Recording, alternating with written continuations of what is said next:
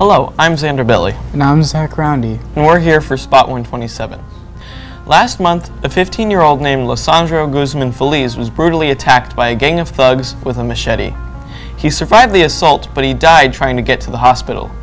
There were multiple people around recording the attack, but he only got help from one person. And by the time he got help from her, it was already too late. Why did nobody help him? There were people around with working phones, but they were just recording. They should have called 911. Is it bad that people record these events instead of getting help, or is it good that it gets documented? Well, personally, I think that it's good that it got documented, so the thugs could get caught more easily. But it would have been better if he got more help, because he died trying to get to the hospital. I agree. I think documenting the event is good, but they should have stepped in. They should have helped more as much as they can. They could have had some people record, some people call the police, and some people help him get to the hospital. But then again, there was no coordination between all the witnesses, so I guess that would have been the most beneficial for him.